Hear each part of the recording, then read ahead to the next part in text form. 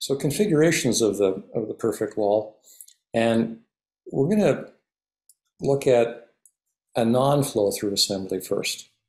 The reason is that this is the original history of the perfect wall, or the wall from the 1950s, where we'd have masonry wall.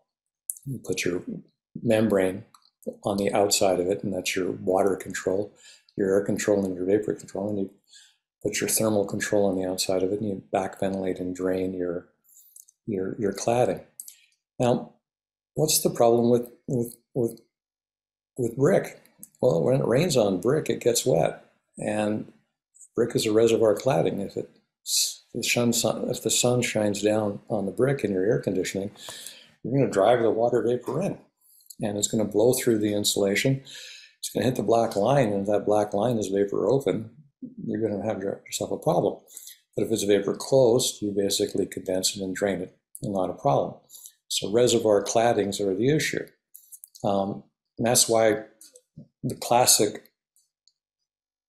perfect wall was a vapor barrier non-flow through assembly.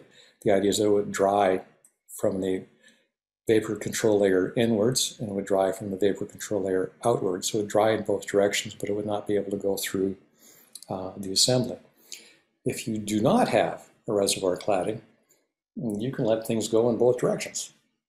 Whoa, whoa, whoa, really? Really?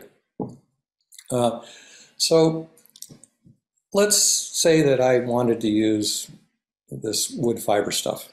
What are the odds that I would be talking about this wood fiber stuff board? Well, I have to deal with the reservoir cladding, and so I need to slow the flow down, and we call it a vapor throttle. I don't need to have a vapor barrier, but I do need to slow things down, not stop them. So I slow them down so that I can have them dry in both directions. So let me be really, really clear about this. It's not a completely flow-through assembly. I'm slowing it down. Now, a really good vapor throttle is plywood or OSB.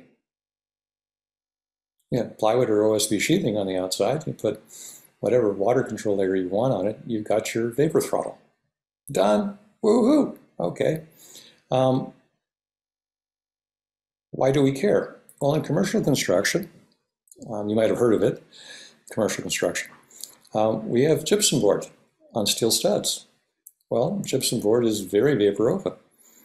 I can't put the timber, board over gypsum board behind a brick veneer reservoir cladding if I don't put a vapor throttle on the outside of the gypsum board. I don't need much of one. I could, 5 to 10 perms. So Tyvek would be really bad because it's 30 perms, whereas Weathermate Plus, which is 5 perms, would be fine, or a fluid applied that's 5 perms, just to slow it down. But if I replace this with a metal panel, we don't care. End of story. This is a completely vapor flow-through assembly. So let's say that I build with wood studs. What are the odds? And I fill it with a timber bat. And I put my continuous rigid insulation on the outside that's also vapor open. And then I have a cladding that's not a reservoir. And I have a small gap behind it to back ventilate and drain it anyway, simply because I'm an incredibly cautious person. This is a true, completely flow-through assembly. Woo-hoo. Now, only if I had gypsum board and a very vapor open water control layer. But if I've got plywood or OSB, I've got a vapor throttle, right? Plywood is 10 to 15 perms.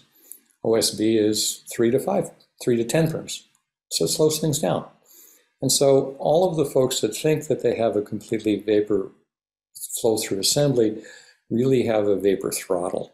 The only time they're completely vapor open is if you have gypsum sheathing or you have no sheathing. Well, could I take a wood frame wall and just put the timber board over it? The answer is yeah. Well, what handles the water? Well, I'm going to have to seal the joints of the outside board, back ventilate and drain my cladding, and I've got myself a completely flow-through assembly.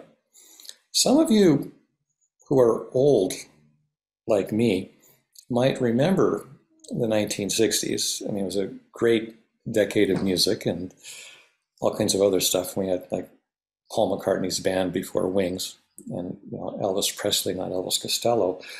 But we had asphalt impregnated fiberboard. And so asphalt impregnated fiberboard was very vapor open. And believe it or not, was the precursor to this kind of the products we're talking about today. It's a half an inch thick. It's called Black Joe or whatever it was, the name in Ontario where I grew up with it. And in Minnesota, where it didn't rain very much, they just put vinyl siding over it, or aluminum siding. They didn't even put building paper. But, on the other side of the border, where there were only 2 seasons, this winter and last winter, that would be Canada, we would use fiberboard and building wrap, tar paper, basically, and cladding and a fiberglass mat. And that was a completely flow-through assembly, folks. All we're doing now is, hey, we could just use the board, seal the joints, not need the building paper, but we still have to deal with structure. And so you could do that with the metal cross space, or what we used to do is we used to put plywood in the corners, right? So you'd have a 2-inch board product and in the field of the wall, and then a half an inch plywood or OSB at the corner and an inch and a half over that, and we're good to go. So you don't really need an air and a water control layer behind the board product. If you are, here are the weasel words, if you're low rise, 2 stories or less, and you're not on the coast of Key West with rain and hurricanes, all right, or in Seattle or in Maine, you're going to need more robust water control. What's your guess? Well, 20 to 30 inches of rainfall a year is probably where I would limit that technology, just to give you a, and I'm pulling this out of my nether regions based on gray hair and seeing problems. But this is a true flow-through assembly.